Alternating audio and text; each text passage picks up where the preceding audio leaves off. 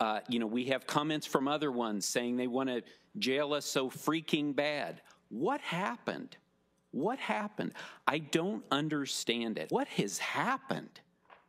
What has happened that there's this bloodthirsty culture out there? And then what happened? I don't know. We can step back. We can work together. So you guys have said you don't want to play games. You just said you want to work together. Cyber Ninja sent you guys a detailed list of questions to answer before this audit started. You guys said, no, we're not doing that. You guys got invited to a meeting tomorrow to answer their questions. You said, no, we're not doing that. Where's the cooperation? Why don't you just put it to rest by answering them directly all the questions they have and they need to know to do this audit correctly? If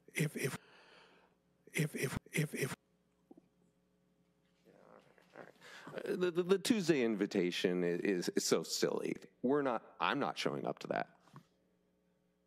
What's to stop this from happening in every future election if results don't go the way that the majority in the Senate likes? This needs to stop. You say you've drawn a line in the sand. This needs to stop. What is backing up that line in the sand? If the results question any of our activities, then we will answer them in court. We had two people, Recorder Richer, Steve Gallardo, say what the Senate is doing is illegal, questioning the legality. Why can't you challenge that? It's not that it's illegal. We conducted 2 audits here at Maricopa County. By the way, at the strong suggestion of Karen Fan and others, at the strong suggestion of many people who did believe that there were improprieties in the election.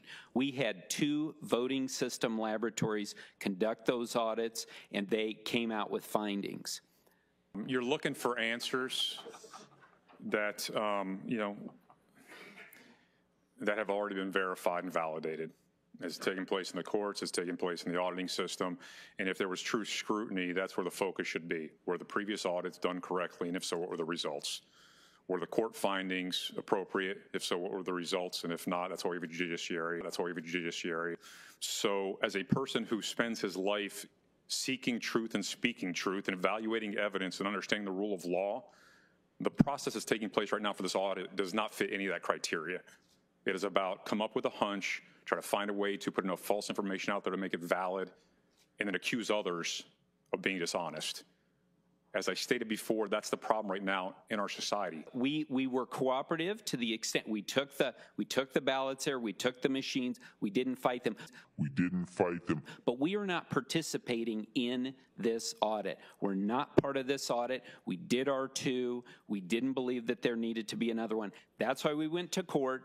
And the court ruled that they were entitled to the ballots and the election machines, and that's exactly what we did. We sent them where they wanted them, over at the Coliseum. We turned over things that were requested of us in a subpoena, but we are not participating in the audit in any way. You want this to end, that you want this discussion, this issue to move forward. My question to you all is, how does that happen? When there are so many of these accusations being made, you gentlemen and the county responds in different ways. People, though, still believe those accusations. You respond, you are still accused of lying. So how does this ever get resolved? Some of these people are only going to be happy when they get the answers they want. And they're not going to get that from the experts. What about this novel theory? You stop indulging these lies and you instead tell them they are unfounded, they are without substance, and that they are the product of people who are lying to you. And I'm sorry that they're lying to you, but that is what's happening here. That's an opportunity, that's a solution. If every single person in the state legislature said that, we'd be done pretty quickly. That's a solution. If every single person in the state legislature said that, we'd be done pretty quickly. That's a solution. That's a solution. That's a solution. That's a solution. And I think most of you know that all the election experts across the country, and I think most of you know, have talked about Maricopa County being the model for how you react to a pandemic. And I think most of you know. And still run an efficient, honest election. And I think most of you know. Obviously, like to echo everything that Chairman Sellers just said. Obviously, I want to be clear that I believe that Joe Biden won the election. Obviously, all right? And the reason that I feel confident in saying that, we overturned every stone. We overturned every stone. Every stone. And we have professionals. We have professionals. We have professionals. They did everything right. We asked the difficult questions, all right? And we certified the election. We certified the election back in November. But now it's time to say enough is enough. It is time to push back on the big lie. We must do this. We must do this as a member of the Republican Party. We must do this as a member of the Board of Supervisors. We need to do this as a country. Otherwise, we are not going to be able to move forward and have an election in 2022 that we can all believe the results, whatever they may be. Again, this wasn't a fight that I chose or any of the people up here. And by the way, I thank and respect every single one of them for being up here, because they don't have to be here, but they're here because we work together. But again, we must say once and for all that it is time to move on. And again, like I said, didn't choose this fight, but the fight was brought to us by the Arizona State Senate. When they raised these questions about our good elections folks, literally alleging criminal actions, they did everything right. We asked the difficult questions. We asked the difficult questions. That's when we all decided as a team that enough was enough. Thank you.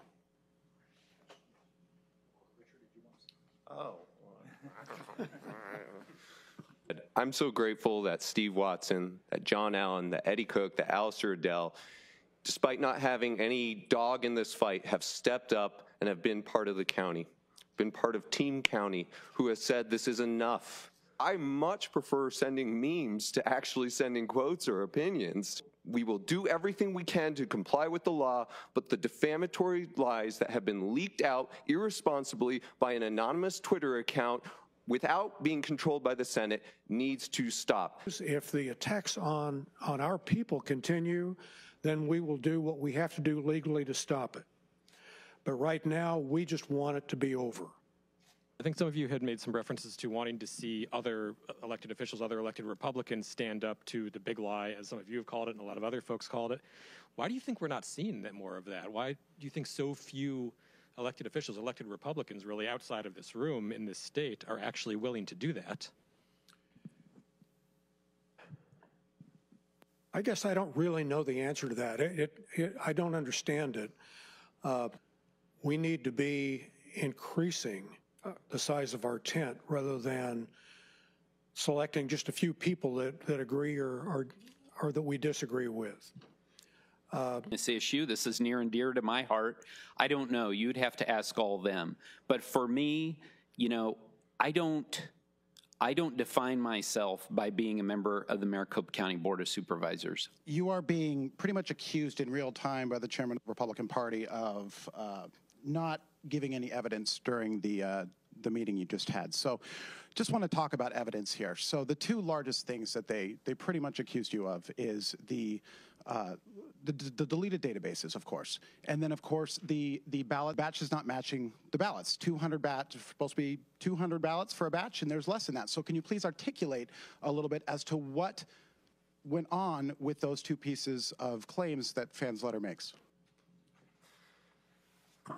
Reluctantly, again. So the ballot boxes, they don't know how to read transmission slips.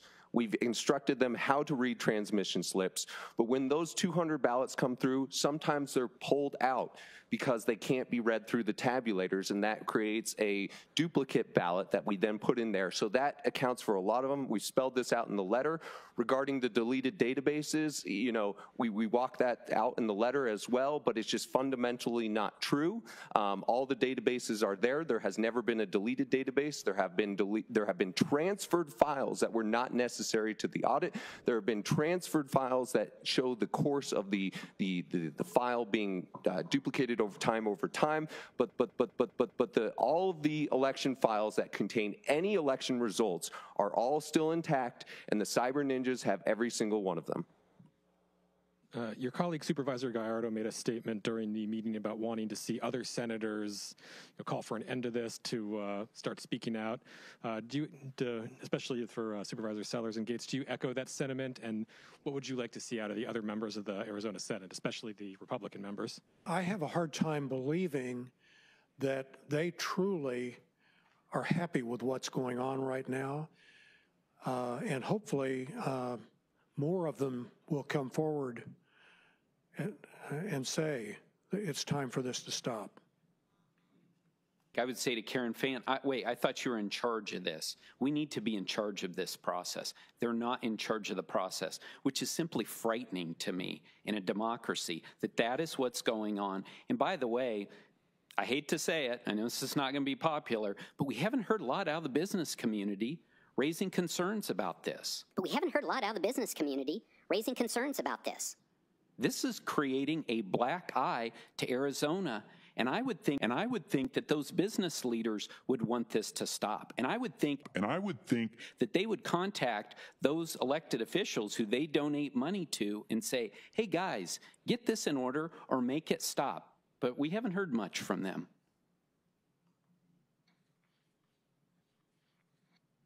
You can go on my Twitter and you can like the stuff that I'm posting, right? I mean, that's what you can do. There's a way we can speak out. I am very grateful for Paul Boyer for not voting to, again, hold us in contempt and likely lead to our jailing. And he asked that we get to court as soon as possible, and that's what we did. And what I've said, and many others have said time and time again here, is this needs to get over. This needs to get over. I'm trying to move this forward as quickly as we possibly can. To law enforcement, he said that this would put the life of his deputies at risk. How? Providing the routers, sorry. My limited understanding of this technological component is that it basically gives outside actors a house blueprint to how to break down the sheriff's office. They're talking about a huge difference between the routers you and I buy at Walmart. Logic has been in short supply throughout this whole process, but I want to make 2 points of logic. One, how facially asinine is it that I would be involved in a cover-up of an election I didn't run, but that I competed in? Don't worry, there's a new sheriff in town. So it's just facially asinine. Thanks.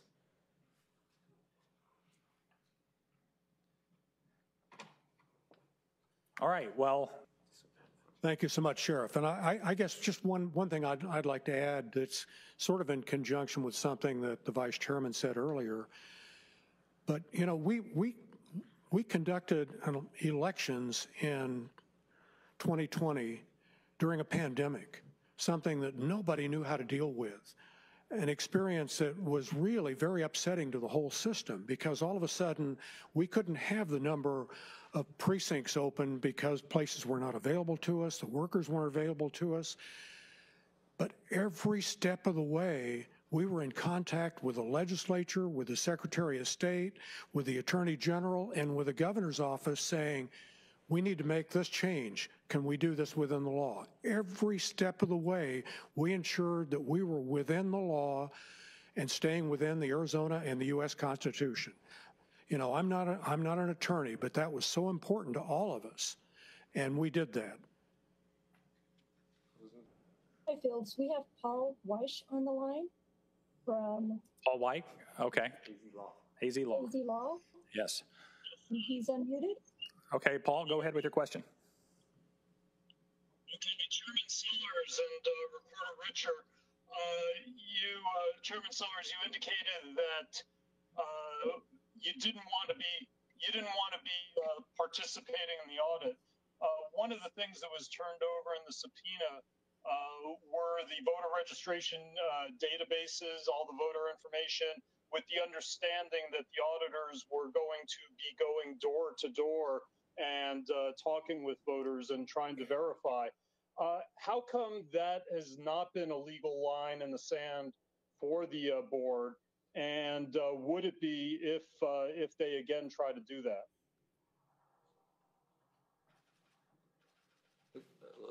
Nowhere in their subpoena did it acknowledge the scope of work. This was revealed to us later. That process is not moving forward at this time, as we understand. But they have not, that's correct, Stephen, but they have not given a definitive indication that they would not try to do that, or that it's not going on even without their knowledge. They haven't been in control of all the aspects of the audit. How come that has not been something that you guys have addressed?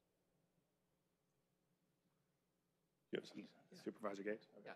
I appreciate the question. I think you raise a great policy issue, but this is the challenge for us. We are under, we had a court order that said those subpoenas are valid. So we don't get to pick and choose what we turn over. That's what we had to do. We followed the law. We believe in the rule of law. That obviously, this practice of going out and knocking on people's doors has raised a lot of concerns, and others have raised, arguments as to why that shouldn't go on. But again, we are here simply turning over documents in response to what the court has ordered, and now we're getting these questions essentially saying that we failed to turn over things or alleging criminal acts, and so that's why we're speaking up on these issues today.